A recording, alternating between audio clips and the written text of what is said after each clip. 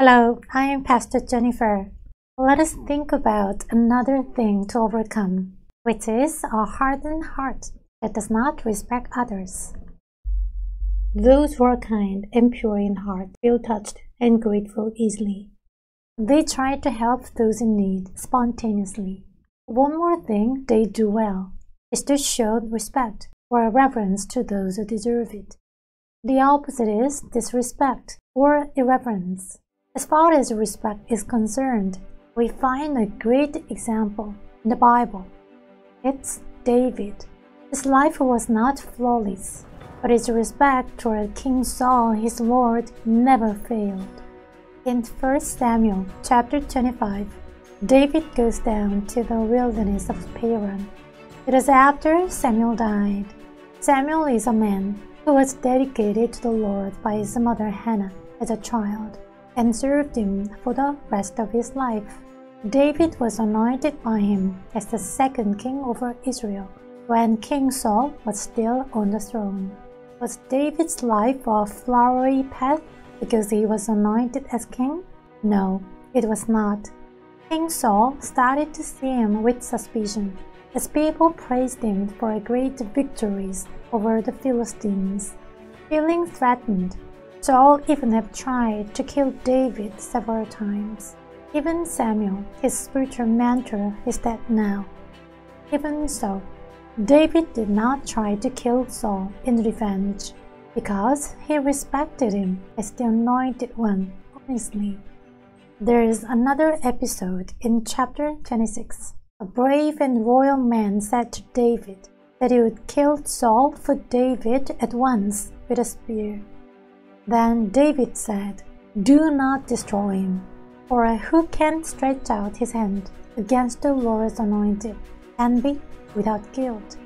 Even when he heard the report from a man belonging to Saul's camp that he helped Saul die in the battlefield, he reacted out of the same respect. He ordered others to execute the man for what he did, saying, "How is it you are not afraid to stretch out your hand to destroy the Lord's anointed?" His loyalty and fidelity toward King Saul is of course noteworthy, but what he should be more greatly commended for is his unchanging respect for God and the one he anointed. For that, he even risked his life.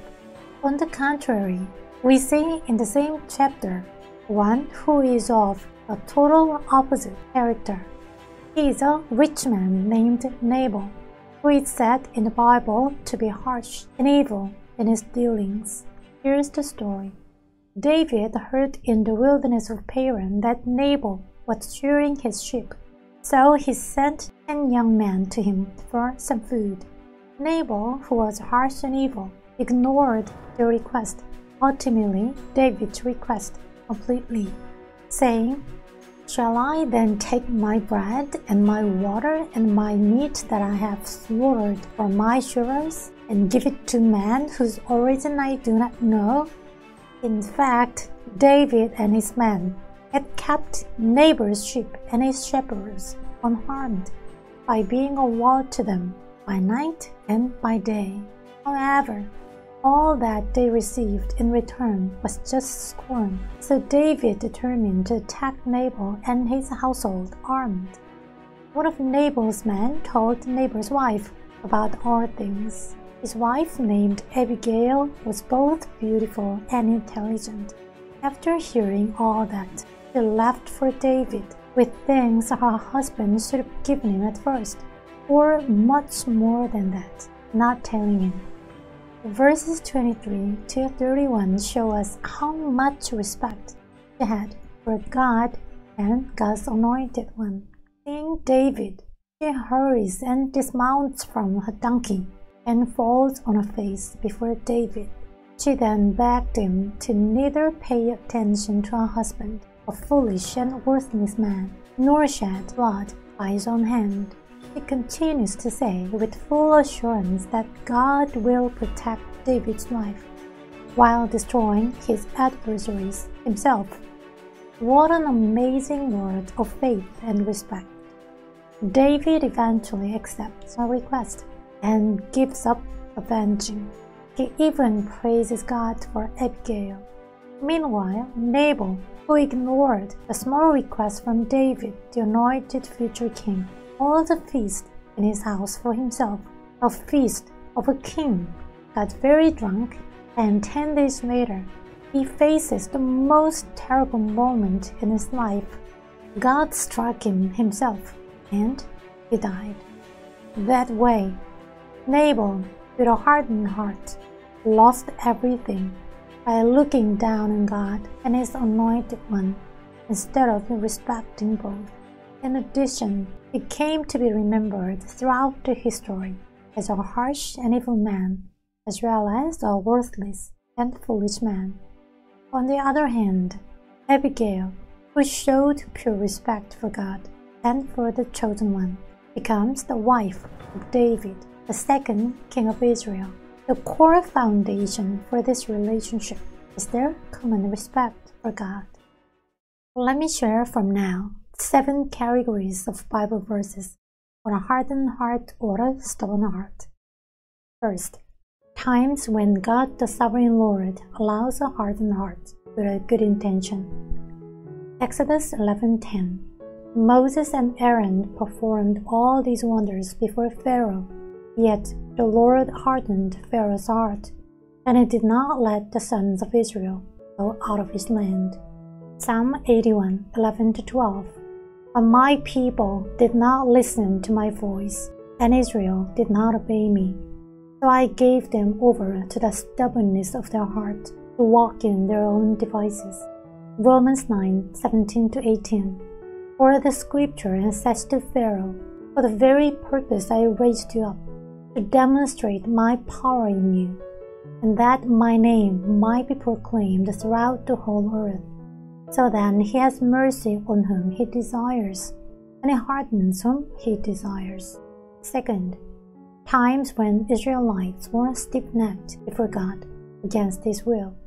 Exodus 33:3.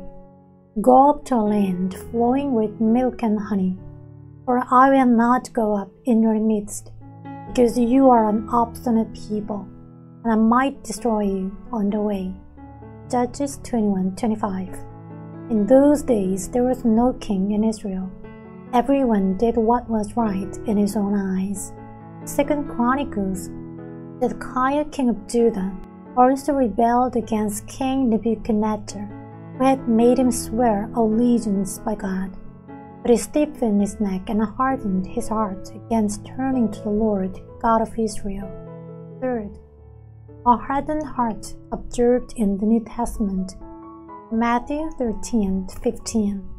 For the heart of this people has become dull, with their ears they scarcely hear, and they have closed their eyes. Mark 3:5. After looking around at them with anger, grieved at their hardness of heart, he said to the man, Stretch out your hand. And he stretched it out, and his hand was restored. Mark 16:14. Afterward he appeared to the 11 themselves, as they were reclining at the table, and he reproached them for their unbelief and hardness of heart, because they had not believed those who had seen him after he had risen. Fourth, consequences of a hardness of heart. Exodus 13:15. It came about, when Pharaoh was stubborn about letting us go, that the Lord killed every firstborn in the land of Egypt, both the firstborn of man and the firstborn of beast. Jeremiah 11:8. Yet they did not obey or incline their ear, but walked each one in the stubbornness of his evil heart. Therefore I brought on them all the words of this covenant, which I commanded them to do, but they did not. A hardened heart of King Nebuchadnezzar. Daniel 5:20-21. But when his heart was lifted up, and his spirit became so proud that he behaved arrogantly, he was deposed from his royal throne, and his glory was taken away from him. He was also driven away from mankind, and his heart was made like that of beasts, and his dwelling place was with the wild donkeys.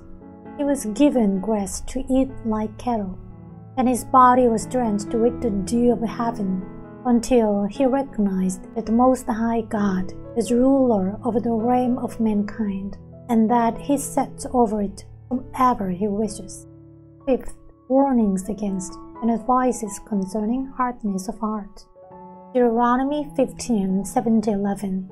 If there is a poor man with you, one of your brothers, in any of your towns in your land which the Lord your God is giving you, you shall not harden your heart, nor close your hand from your poor brother, but you shall freely open your hand to him, and shall generously lend him, sufficient for his need in whatever he lacks.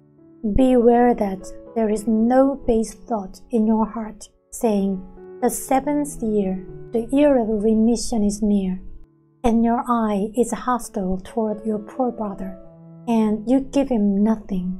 Then he may cry to the Lord against you, and it will be a sin in you.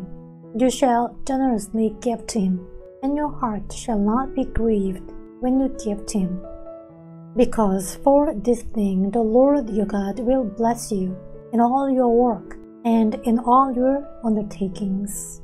For the poor will never cease to be in the land. Therefore I command you, saying, you shall freely open your hand to your brother, to your needy and poor in your land.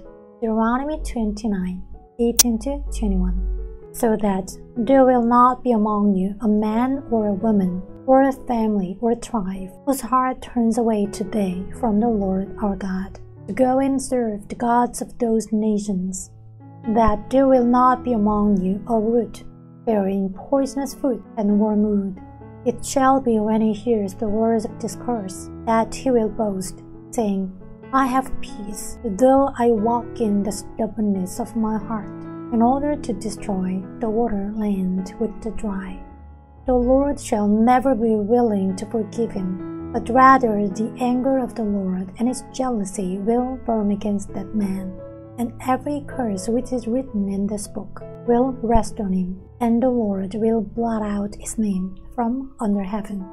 Then the Lord will single him out for adversity from all the tribes of Israel, according to all the curses of the covenant which are written in this book of the law. Job 9:4. Wise in heart and mighty in strength, who has defied him without harm. Psalm 95:7-8. For he is our God, and we are the people of his pasture and the sheep of his hand. Today, if you would hear his voice, do not harden your hearts, as at Meribah, as in the day of Massa in the wilderness.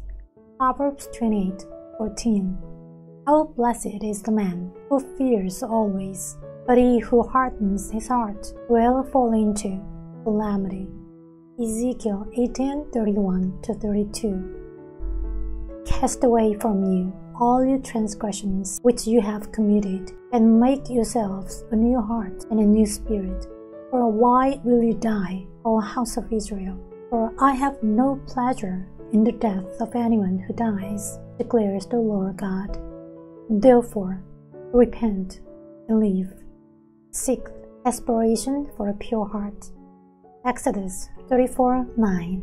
Seeing disobedience in Israel, Moses said, If now I have found favor in your sight, O Lord, I pray, let the Lord go along in our midst, even though the people are so obstinate, and pardon our iniquity and our sin, and take us as your own possession. Deuteronomy 9:27. Moses said, Remember your servants, Abraham, Isaac, and Jacob. Do not look at the stubbornness of this people, or at their wickedness, or their sin. Psalm 31:17-18. A lament by David. Let me not be put to shame, O Lord, for I call upon you. Let the wicked be put to shame. Let them be silent in Sheol. Let their lying lips be mute. which speak arrogantly against the righteous with pride and contempt. 7th, restoration by God. Isaiah 46, 12-13. Listen to me, you stubborn-minded, for far from righteousness. I bring near my righteousness. It is not far off, and my salvation will not delay. And I will grant salvation in Zion, and my glory for Israel. Ezekiel 11, 19-20. And I will give them one heart, and put a new spirit within them. And I will take the heart of stone out of their flesh, and give them a heart of flesh, that they may walk in my statutes, and keep my ordinances, and do them. Then they will be my people, and I shall be their God. Hebrews 10:22.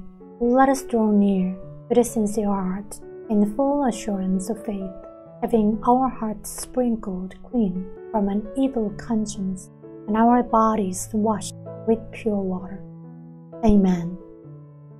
God's beloved, let us continue to seek a good and pure heart in God every day through word and prayer. This is all for today. Stay safe and healthy, and see you next time.